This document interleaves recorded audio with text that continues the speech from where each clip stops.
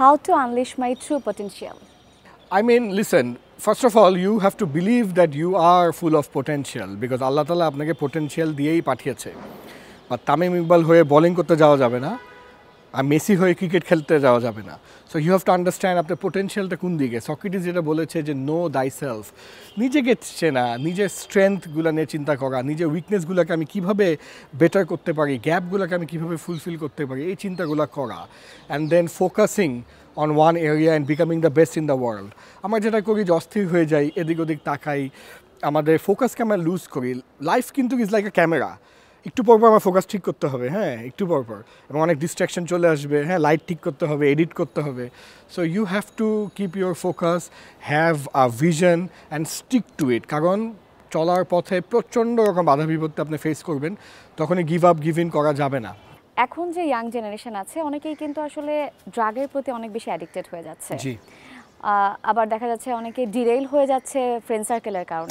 তাদের প্রতি আসলে আপনার অ্যাডভাইস কি থাকে? দেখেন, আমি আমার টিচিংয়ে বা আমার বিভিন্ন ভিডিও বা বিভিন্ন সোর্সে আমি বারবার বলে থাকি ল অফ অ্যাসোসিয়েশন। আপনার আশেপাশে যে সার্কেল, আপনি তাদের মতোই হবেন। You R the average of the 5 people you hang out with.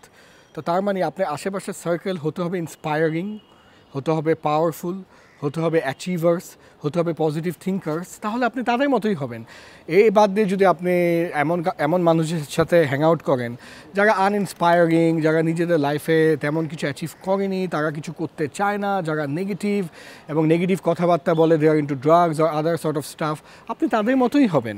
So you must be very very choosy in choosing the right friend circle, right? এবং এমন সার্কেলে চলা যারা আপনাকে ইন্সপায়ার করবে, আপনাকে বেটার করবে, আপনার ভিতরে পোটেনশিয়ালটা আনলিশ করতে সাহায্য করবে, নট এমন মানুষ যারা আপনাকে টেনে নিচে নামাবে।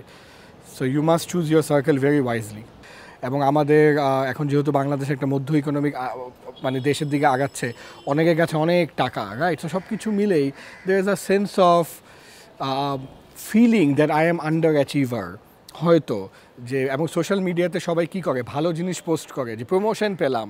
কেউ তো বলে না যে আজকে বস ডেকে বকা দিল, এই স্ট্যাটাসটা কেউ দেয় না। প্রমোশন পেলাম, ঘুরতে গেলাম। তো যখন আমরা কন্টিনিউয়াসলি অন্যদের লাইফের এসব পজিটিভ ফিডগুলো দেখছি, প্লাস কন্টিনিউয়াসলি দেখছি যে people who have much significantly more money than me and they are having a better life than me, so it builds frustration, it builds depression, it builds comparison, যেটা শুধুই ডিপ্রেশনই দিবে। মানে social media আসলে মানুষকে depress করে দিচ্ছে। আমি ঠিক ডিরেক্টলি এটা বলবো না, যেমন আমি তো সোশ্যাল মিডিয়ার দ্বারা অনেক উপকৃত। সোশ্যাল মিডিয়া হচ্ছে একটা টুল, একটা ছুরির মতন। ওই ছুরি দিয়ে আপনি মার্ডার করবেন নাকি হার্ট অপারেশন করবেন, আপ টু ইউ।